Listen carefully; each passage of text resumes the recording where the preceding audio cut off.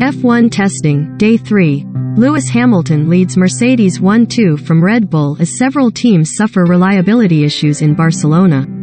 Lewis Hamilton led a 1-2 from new teammate George Russell as Mercedes produced a strong finish to testing in Barcelona.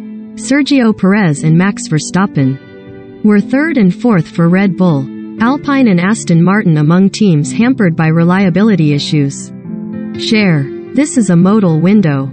Unsupported location. The video you are trying to watch cannot be viewed from your current country or location. Lewis Hamilton set the fastest time of Formula One's first 2022 preseason test to seal a Mercedes 1-2 ahead of Red Bull, as several teams were hampered by reliability issues on the third and final day in Barcelona.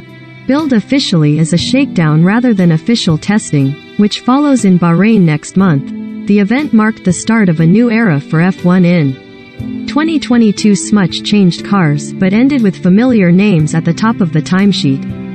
Recommended 1/5 F1 in 2022. What we learned from first preseason test. As Mercedes, Red Bull and rivals impress. Read more. Recommended by. After McLaren and Ferrari had displayed the most speed on the first 2 days, it was the teams that contested last season's World Championship who returned to the top of the timesheet on Friday, with Hamilton taking first from his new teammate George Russell with a 1:19.138 in the final minutes of the afternoon session. Sergio Perez was third ahead of his Red Bull teammate and world champion Max Verstappen in fourth, on a day where the rival teams both produced very healthy lap counts to go along with their strong times.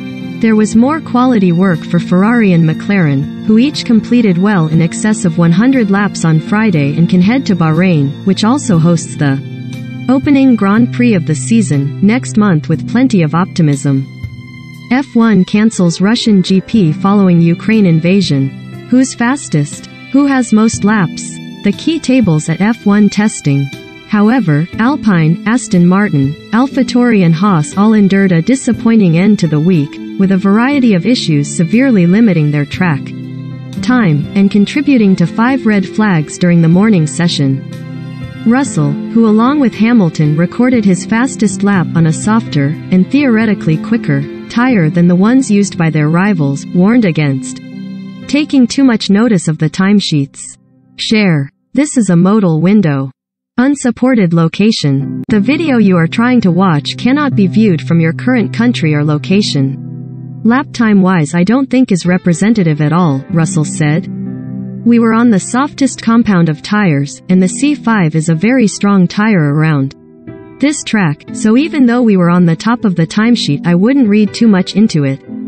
I think the McLaren and the Ferrari are looking incredibly strong, and I think we've got some improvements to be made, as we're not fully happy with the balance of the car and the limitations we have currently. Red flags fly as technical issues arise. Despite his concerns, Russell was able to extract performance from the Mercedes, leading reigning world champion Verstappen at the end of the morning session. After recording a 1:19.233.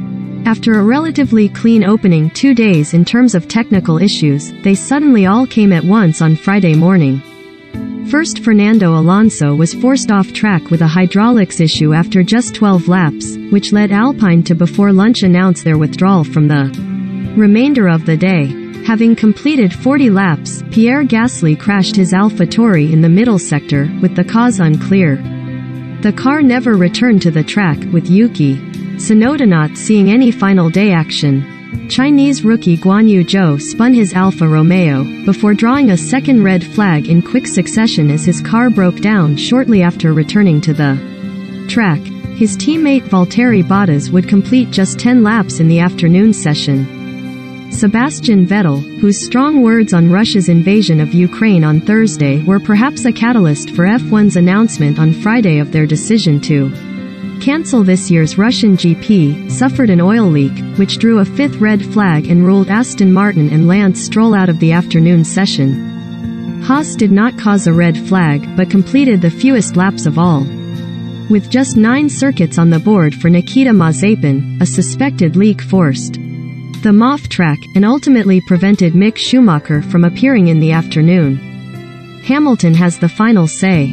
The morning session was less dramatic for the likes of Ferrari and McLaren, who continued their strong work into the afternoon to round off encouraging. Charles Leclerc was 6th, a place ahead of his teammate Carlos Sainz, while the McLarens of Daniel Ricciardo and Lando Norris were 10th and 11th. Williams also enjoyed a largely trouble-free day, with Alex Albon and Nicholas Latifi combining for 107 laps as they finished 8th and 9th.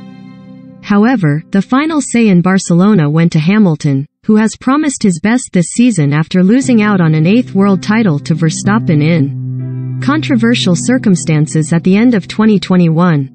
Having kept a low profile, both on and off the track, for much of the week, Hamilton emerged from the pack in the final 30 minutes of the 24 hours of testing time to record a lap that puts an exclamation point on his return to action, after doubts over his participation in this campaign dominated the "What's next?" The paddock will gather for F1's official preseason test in Bahrain from March 10 to 12, with the first Grand Prix of the season coming at the same venue the following weekend. The Bahrain Test, Grand Prix and every other race this season will be shown live on Sky Sports.